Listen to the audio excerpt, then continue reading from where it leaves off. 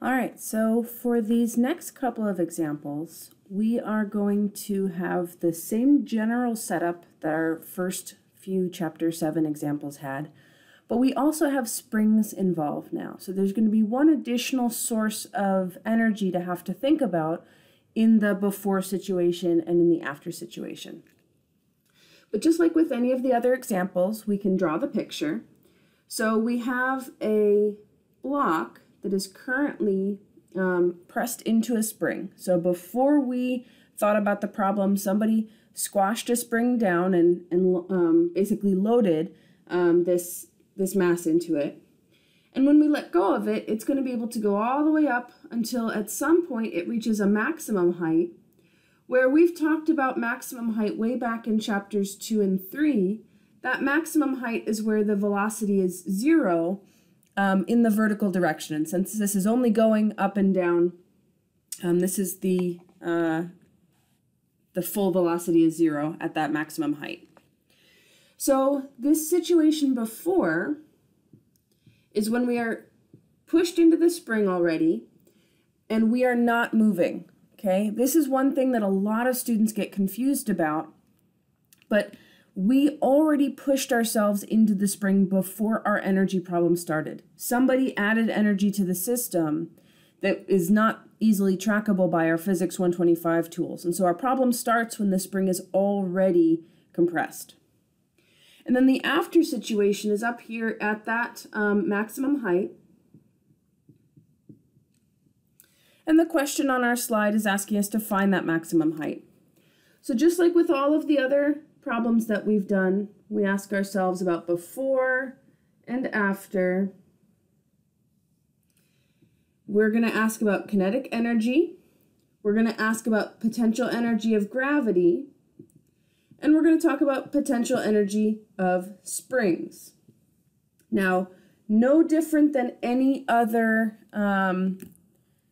idea in our setup, we are just going to ask a yes or no question to find out if we have that term or not. So in the before situation, we ask ourselves if we have any kinetic energy. Now, just like with the entire chapter, this is going to be true the whole entire time, there's never meant to be a trick here. We either are given information about the speed or we are being asked to find it. We're not given any initial velocity. We aren't given an arrow except for it's already in the process of being shot upward after the problem has started. So the arrow on our screen would be kind of here in the middle, that it's moving upwards. But in our before situation, we're not moving. If we decided that there was somehow a kinetic energy at the beginning, we've now made the problem unsolvable because we don't have that information. Instead, we have to recognize, and this is one of the toughest things that students have to think through with springs, is that the spring is not moving at the start of the problem. It's like being at a stoplight and you're really excited to get where you're going, and as soon as the light turns green, you're going to stomp on the gas. You still have an initial velocity of 0, even though you're about to move very quickly. Same situation here. The initial velocity is 0, but it's about to move very quickly. Okay, so we ask ourselves if we are higher at the beginning of the problem in the before picture, and we can see right here that we are not higher. And then this new question that has come up, it's not that complicated a question, it's just, are we attached to a spring? Are we interacting with a spring? And here we absolutely are, that spring is there. And so we use the new term that we introduced in the lecture slides, 1/2 kx squared. For the after situation, we ask ourselves, do we have kinetic energy? And we are told that it stops. In the picture, we're told that it stops momentarily at the peak. In the example, we're asked to find the maximum height, and that phrase maximum height is one that we have been working with that we need to continue to understand. And so that kinetic energy is also 0. We ask ourselves, are we higher at the end of the problem? Absolutely, MGH. And even if we weren't quite sure, or we were just deciding to ignore the picture and make the problem harder for ourselves, the wording also asks us to find that height, which means that that height has to show up in the problem. And then at the end of the problem, when we are in the air, we are not interacting with the spring anymore. The spring did not go with us, it's not compressed at all. And so we get a term of 0 there. And then separately, we ask ourselves, is there a work term? And we look for any additional push or pull information that we are told about. Now again, this is really important. Somebody did push the mass into the spring, but we are not told what force they used, and all of that happened before our problem started. And so now the only forces that are acting on that mass at any point in the problem are gravity, but that's already being taken care of with the potential energy of gravity term, and the force from the spring, which although it is not constant, is still being taken care of properly by the potential energy of the spring term. So there is no additional force here to worry about, because in the wording we are also reminded that there's no friction or air resistance to look at here either. So this is what our yes and no questions should have led us to. And again, if we struggled with any of these, it's going to be worth rewatching this video and make sure that we understand why we answered these the way that we did. Before we get to the plugging in numbers part, it's worth making sure that we use all of the right units. So the mass that we're told about is 100 grams, but our regular unit of mass is the kilogram. And so that's 0.1 kilograms. Don't just skip those steps if you're struggling with it. Write out the unit conversion. It's 1,000 grams in 1 kilogram. Make sure that you understand how to do that, because that's an important skill that we've been working on since chapter 1. The 8 centimeters that we push ourselves into the spring, that 8 centimeters, we need to recognize what that is. We're going to get better at this as we do more spring problems, but that is the compression distance x. So x here is 8 centimeters, but centimeters is not our standard unit. We have to turn that into meters. There are 100 centimeters in 1 meter. You can make sure and do the full unit conversion on your page if you need to, but we get 0.08 meters for this. All right, and then the spring constant K, we'll just write down since we're making a list anyway, is 500 newtons per meter, and those are standard units for us. Okay, so now as always, we write down energy before plus work added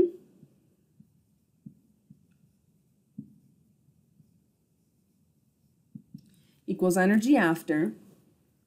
And if we aren't writing this down, if we're just plugging the numbers in right away, I really do want us to understand that that's cutting corners, and that's not preparing us to be able to handle these problems when we're in a more stressful environment like a test situation.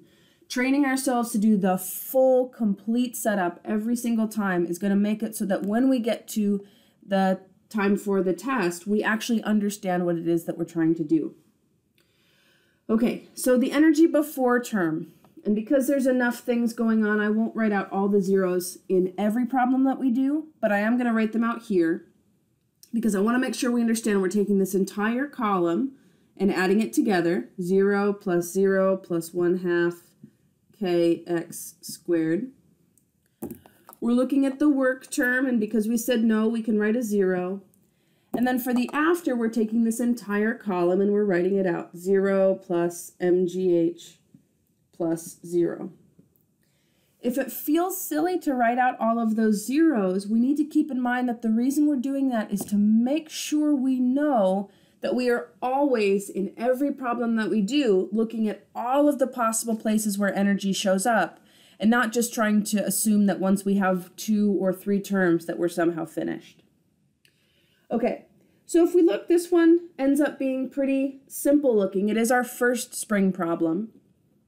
So once we drop all the zeros and start to plug in numbers, on this side we have 1/2, k here is 500, x we said was 0.08, and that x is squared. A lot of times students forget that squared, so don't forget to do that.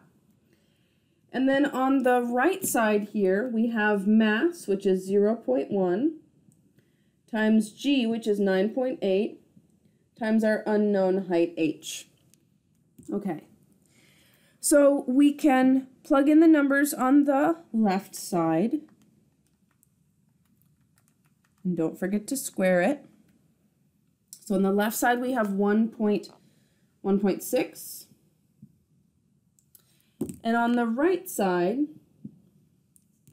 we have 0.98 h. So we can divide both sides by 0.98.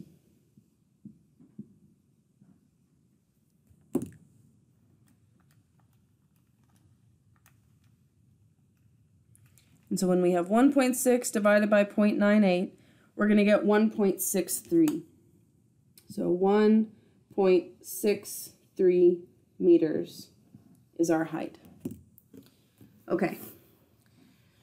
So with this problem, we see that the part that actually used the calculator was just down here for 1 or 2 steps. And that by taking our time and actually going through all of the setup, we train ourselves on what we're actually looking for. We're training ourselves on where these terms are coming from, and we understand the problem more than just going through the motions. So, as always, you can rewatch these videos. You can pause them once things make sense and try them on your own. And that's this first example. I'll see you in the next one.